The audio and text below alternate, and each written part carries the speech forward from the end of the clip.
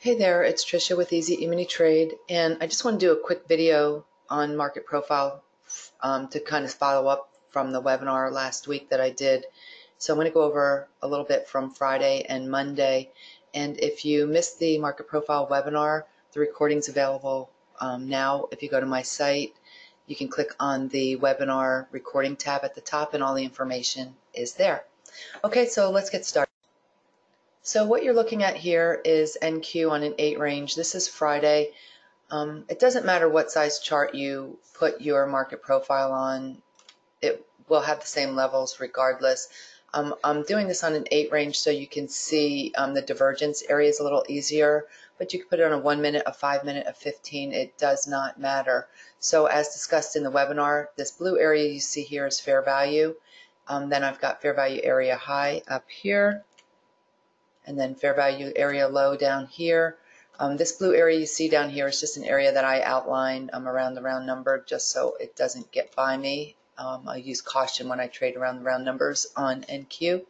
And then this blue line that you see in the center here, that's the VWAP, and that's the volume weighted average price. And I went over all this in detail in the webinar, so again, if you're interested, just go to my site. Okay, so here's where the market opens, right here on Friday. And generally what you're going to find, if we don't have a strong direction, price is going to go from fair value area high to the VWAP area, fair value high to the VWAP area, or VWAP to fair value area low, VWAP fair value area low. And then you can get what's called coast to coast from fair value area low to fair value area high. So just looking at Friday here, as we come to fair value area high. Now, if we don't have a direction, you can short off fair value area high, buy off fair value area low, and then generally look for a reaction, at the last area of support or resistance. So in this case here, up to fair value area high, divergence to the downside, so that's giving us a heads up for a pullback off of that area. So if it's not too early off the open and you feel confident in taking it, you could short that, anticipating price finding its way to the area of support. Area of support, look to the left, you could see the last area holding, so that would be where you'd expect price to react. Back up to fair value area high here. I don't have any divergence there. I generally am waiting for divergence to see this, but if you want to be aggressive, you can certainly short off that area. So I'm looking for divergence or like the 40-point gap between my two stochastics, and I'll talk a little bit about that here in a second. Here, up at fair value area high, I don't have any divergence. You can see I got this 40-point gap here.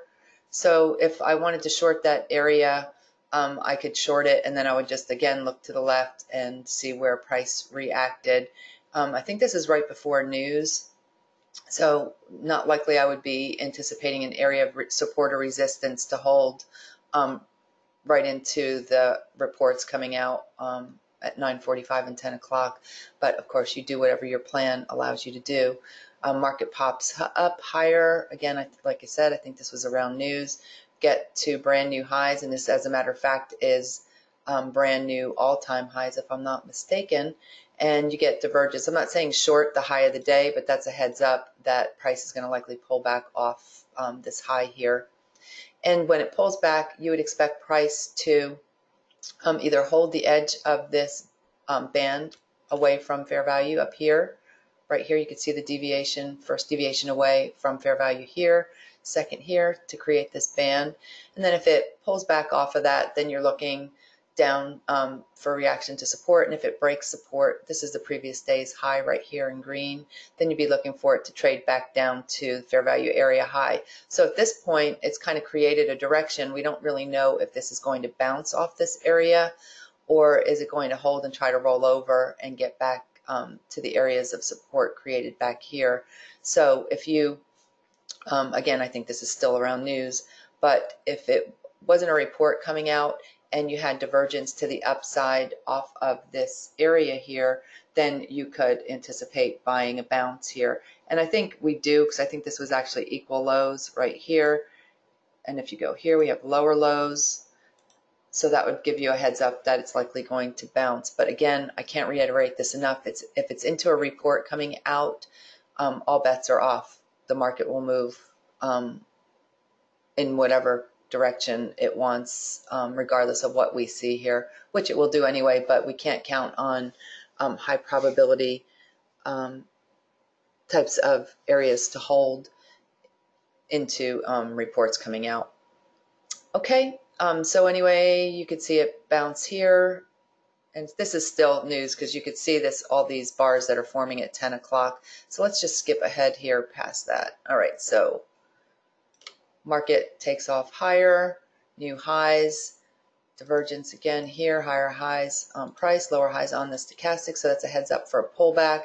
Not saying short it, but if you were long and you saw that, then you might want to tighten your stop. So you're looking for a reaction here at this deviation away from fair value. So what you could do is if it pulls back and you're looking for a way to get in the moving market, you could buy a bounce off this area right here.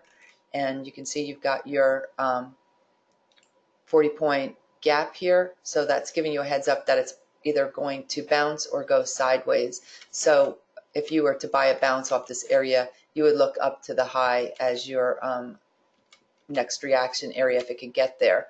You can see it fails to get there, so that's basically telling you that it's probably going to pull back again because you can see it didn't take out that high there. And so once again, you're looking for a reaction here or the last area of support, which would have been created right here. And then if it keeps pulling back larger once it breaks support, then you're looking back to fair value area high. So at this point, we've created a direction, right? So you can look for a reason to try to buy a bounce off fair value area high if it holds. And if it doesn't hold and rolls over bigger, then you can wait for it to change its bias and then start to short off that area again. Hope that is making sense.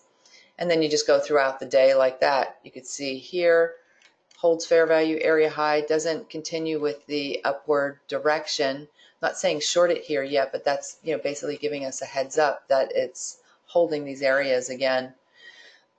Comes back up here to a resistance area. Again, look to your left, you can see where resistance was. You get divergence, higher highs on price, lower highs on the stochastic. So this is telling you it's probably going to pull back off of that area. And so we still have to assume fair value area high is going to act as support. And then you look over here to the left and you can see the area that was holding under that. If you were so inclined to want to try to short that, you'd still, like I said, want to be aware that fair value area high could act as support. And then here, back up to fair value area high, you can see we're kind of going sideways again, right? And then you get your 40-point gap here.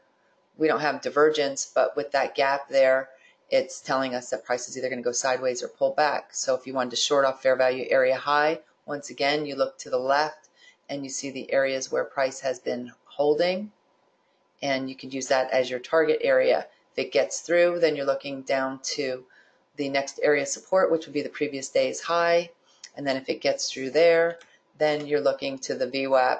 And this isn't typical. It typically doesn't bust through without any hesitation and continue moving. So I don't know if there was another report coming out. You can see where it reacts down here at fair value area low.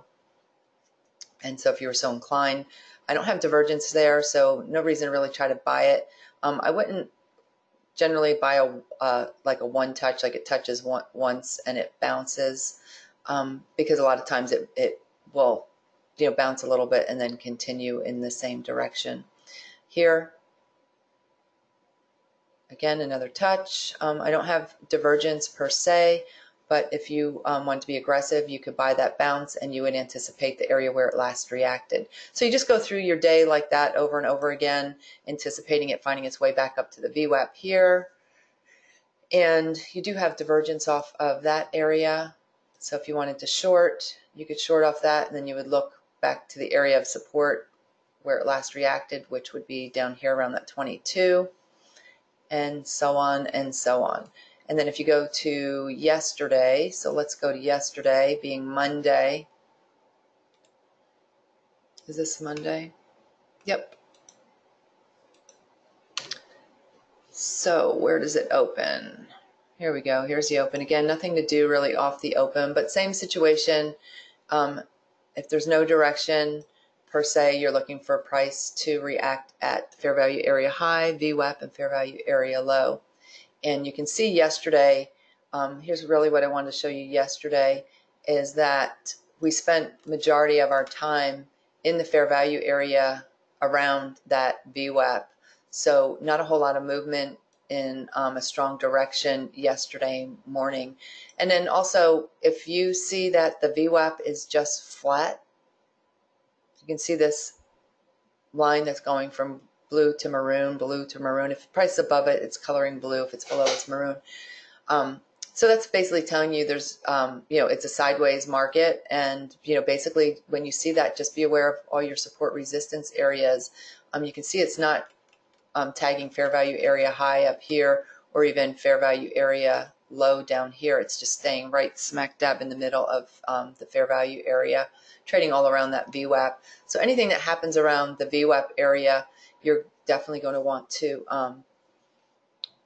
be very aware of taking trades in that area and where price is likely to react. All right, you guys, well, I hope that you find that helpful. And if you have any questions, you're always welcome to shoot me an email. This is about the only time since way back here at 948, it actually got back up to fair value area high here. And you do get a little divergence. If I go from here, and I'm using the green line. So if you felt confident enough, you could short that, anticipating it reacting at the last little consolidation area, which would likely be right here. Up here, no divergence.